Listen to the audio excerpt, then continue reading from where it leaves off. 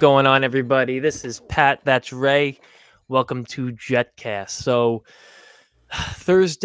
last Thursday really sucked. It was really hard to watch it over the TV. Ray, I know you were actually in the stadium in that freezing rainstorm. What was it like seeing Trevor Lawrence and Zach Wilson up close and personal? You could clearly see the confidence level is completely, night and day between the two players. Without a doubt, Trevor's just got, a better handle of his offense. He looks confident. He knows where he wants to go. You see him go through his progressions, 1, 2, 3. The Jets threw a bunch of different defenses at him. When in doubt, he tucked it and ran, which, I know Jet fans, including myself, have been begging for Zach to do for a while now. It was just the Jaguars played, I would say, single high safety about 90% of the plays, saying that, Zach's going to have to beat us deep and make sharp, precise window throws. And, dared him to make those throws. And as we've known for a while, Zach has struggled to make those throws. And it showed in the box score. I mean, the defense got that strip sack early on with Quinn and Williams. They technically put those 3 points up in my mind because that first drive that we had, we went minus 1 yard with the offense. So just, unacceptable all around, not even competitive. It was cold as hell out. It made that 3-hour drive home feel like it was 5 or 6 hours. But hey, we're moving on to this week against the Seahawks. Yeah, Zach in the offense has really put the defense in a tough spot.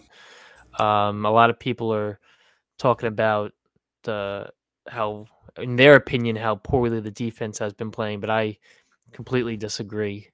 I mean, they're doing the best they can. They're holding teams to 20 points and less consistently, and we're losing these games, which is just completely unacceptable. When the time of possession is so lopsided, the fact that they're even able to hang on the way they are late in these games is a testament to the coaching and the defense's conditioning, to be completely honest. Mm-hmm. He's clearly not an NFL quarterback right now. I think Steve Young actually was just talking about it this afternoon. I saw some tweets where he was a proponent of, he's got to play, he's got to get more time, but he's realized that he just cannot play right now. When you bench someone, they're not going to be able to get those reps in, to work on their footwork and work on the little things they need to do to get better. And unfortunately, with Mike White going down, he had to get thrown right back in there. I do you think we've seen the last game that, barring injury, that Zach plays for the Jets?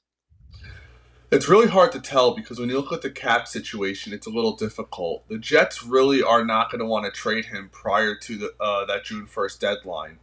Post June 1st, I believe it's like almost a $6 million cap hit. So you could take that into dead money a lot easier. But by then, most teams are already set up for what they're going to be doing for that year. So waiting on free agency or the NFL draft, I'm not saying they're going to draft a quarterback because I think we're going to be drafting too late. But, you never know with Joe Douglas. He's shown, in past off seasons that if he wants somebody, he's going to do his best to go get them. We watched it trade up for Jermaine Johnson the year before Elijah Vera Tucker. He traded up to go get. So we all know that Joe Douglas is not scared to go and get his kind of guy. And if he feels he's a quarterback away, and there's I hate to put it out there, hot take. If there's a can't miss prospect in this draft, he's got the capital. We have all of our picks. We got an extra pick in the Blake Cashman trade. So it'll be really interesting to see. Do I think Zach's on this roster next year? I would say probably 70% yes, only because of the cap situation. Because it makes it easier. And we all know Joe Douglas does not like to carry dead cap. I believe we were first in the league coming in this year in a good sense of not having nearly any dead cap, and that's how Joe Douglas likes to operate. It provides flexibility, especially in the offseason when they're going to be trying to finalize this team and potentially push to make a Super Bowl run next year. I think there is a really good chance that going into training camp or going into the preseason next year, there'll be a team that's going to be quarterback hungry due to an injury, and Joe Douglas is not going to hesitate in trying to move Zach, and get some sort of value for him, because right now there is no market for him. He has played so poorly that there's no rational team out there right now that I think would even take a chance on him. So with the loss on Thursday, we have some interesting playoff scenarios. It seems like besides us losing to Jacksonville, everything broke our way, which is just unbelievable. I think the last I saw, if the Jets win out, 538 has us at a 92% chance of making the playoffs. But now with Tua, quarterback of the Dolphins, now with him in concussion protocol, that kind of throws a wrench into a little bit of those scenarios. Now, we need the Patriots to lose. Basically, the scenario is we need the Patriots to lose one more game, then we need to win out. That's the only scenario where we get in.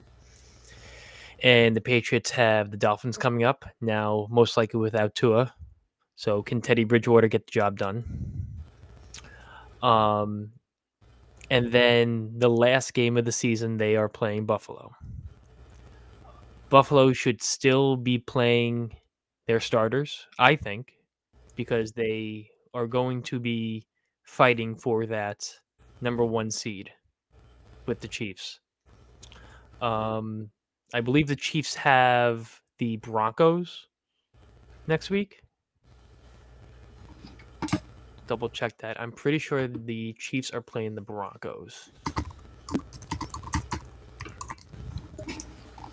Let's see. Yep, they have the Broncos January 1st, 1 o'clock, and they're finishing off at the Raiders. So There's the a good shot Chiefs, that they went out.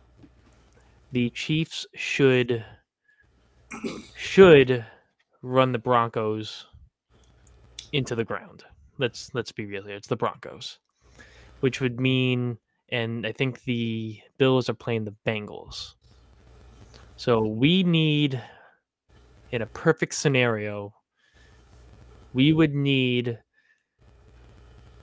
both of them to win so that Buffalo is still holding on to that number, or still playing for that number 1 seed going into, because they do not have the tiebreaker against the Chiefs. So that's the scenario. We have to win out. We have to go into Seattle, take care of business.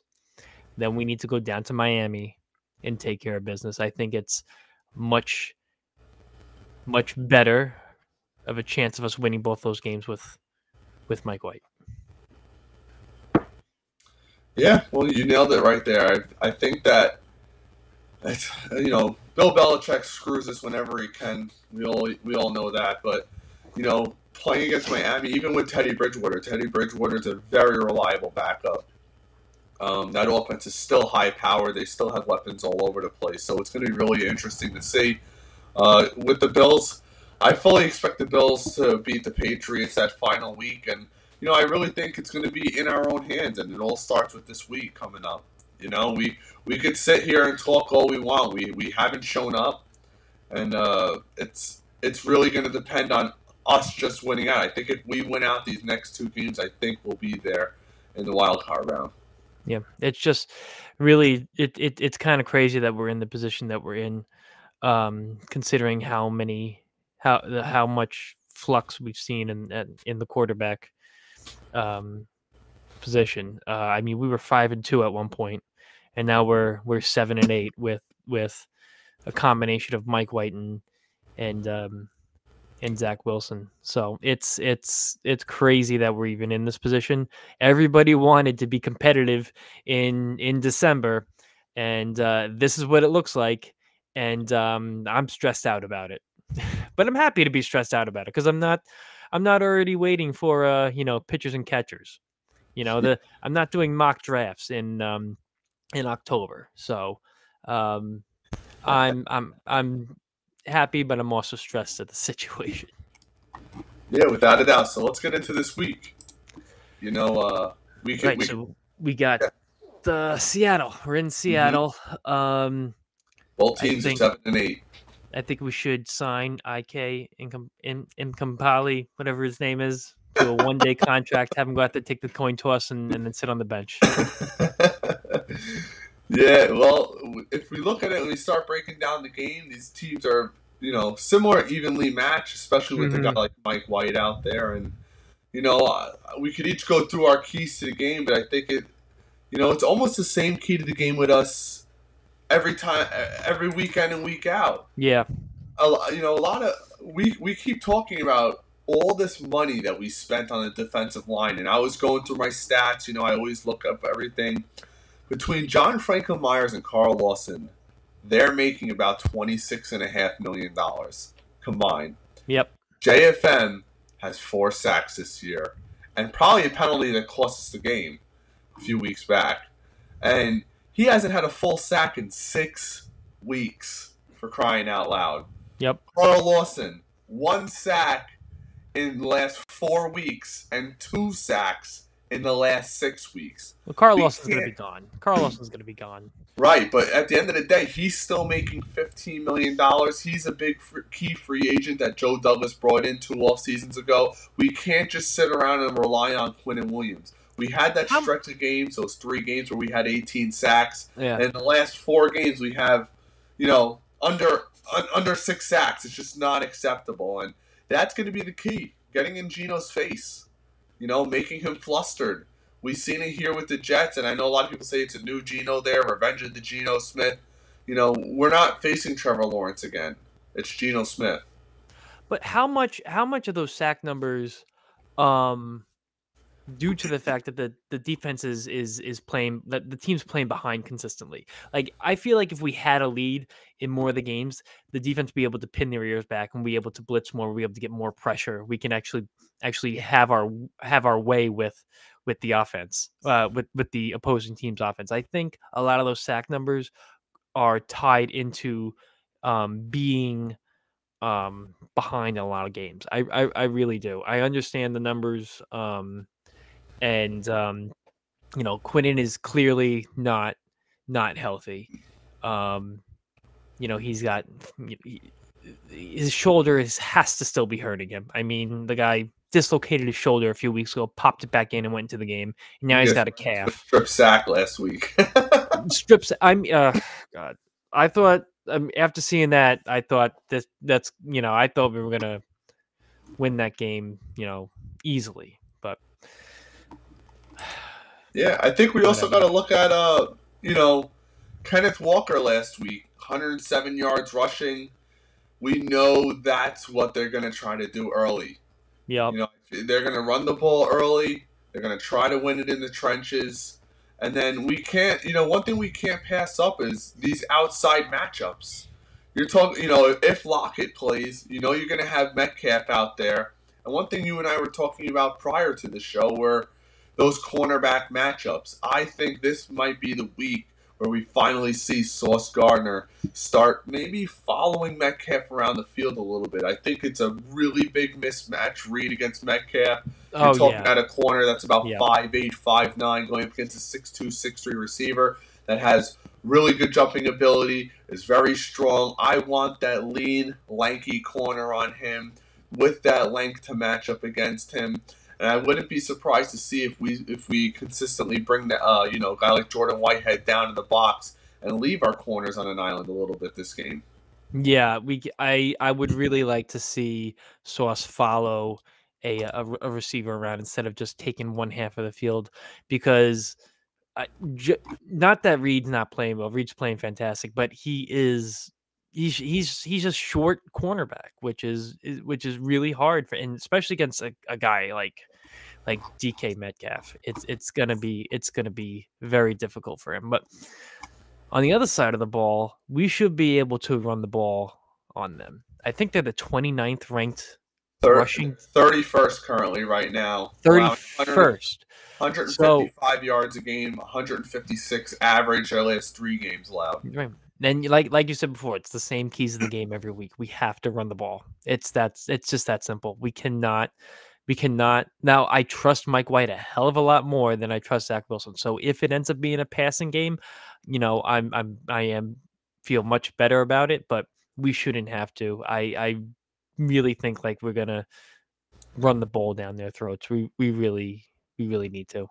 I think this might be a week where we see Conklin have his best game as a Jet. I really could see it. I could see that play action developing, Yeah. those rollout plays for Mike White, especially if Van And Knight Michael gets Carter out of the backfield too. Yep, I could Yep. see that. I could see. I wonder if LaFleur's going to go back to some of these trick plays that he's been trying to run. They didn't work a few weeks ago. He really didn't try them much against Jacksonville. Nothing was working against them. They seem to be prepared for everything, but it's going to be interesting to see how much they actually get our outside receivers involved. I think it's going to be run, and then play action to the tight end. No, I agree. I think the tight ends will have a big game. All right. Anything else before we go? No, I actually think the Jets are going to pull this out. I think I could see 24-13, something around there. I was right with my prediction a couple weeks ago with the Lions, almost nailed the score, but I think we're going to pull this one out. I think this offense is very motivated. We see this team rally behind Mike White in the past, and I don't expect anything else to change. No, I'm done giving score predictions. I can't anymore. I can't. I'm trying to stay as positive as possible, so I'm gonna sit down, I'm gonna have a drink, and I'm gonna watch the game and try and be as positive as possible. We should win this game, but it's always difficult to go up in Seattle and win, even with a Seattle team that's not as high powered as it. They're still in it though. Washington loses one game and they win. They have that 7 seed. Washington 7-1. They're 7-8. There's a lot that could happen. No, they have a lot to play for, just as we do. Yep. All right. Well, thanks everybody for joining. If you're new here, please subscribe. If you've been here before, thanks for joining us. And we will see everybody at the halftime Twitter space and the post-game Twitter space on Sunday. Thank you.